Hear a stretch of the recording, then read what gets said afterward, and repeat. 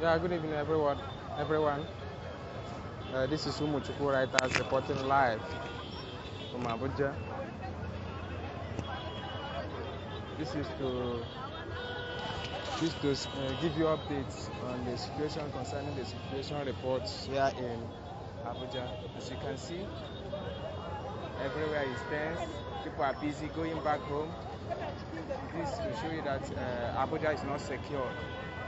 As you can see, Nigerian security in all cranny of every corner here in Abuja.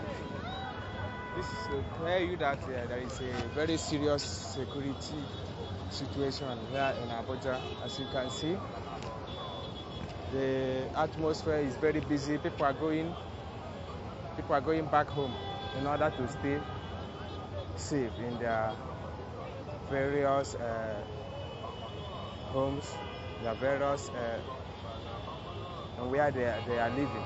This is to tell you this is the situation on board.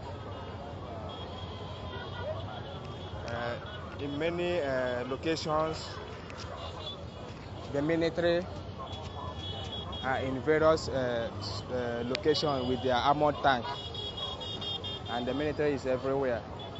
The army, the air force, they are in all strategic corners in Abuja. This is to tell you that there is a very security situation here in Abuja. I mean, the terrorists, Boko Haram and other terrorist groups, they are trying to take over the capital city of Abuja. As the U.S.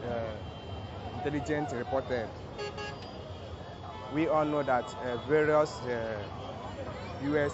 diplomats have evacuated from Nigeria due to the situation of the security in federal capital threat, Abuja here. As you can see, the Nigerian military, they are in all various locations with their armored tank.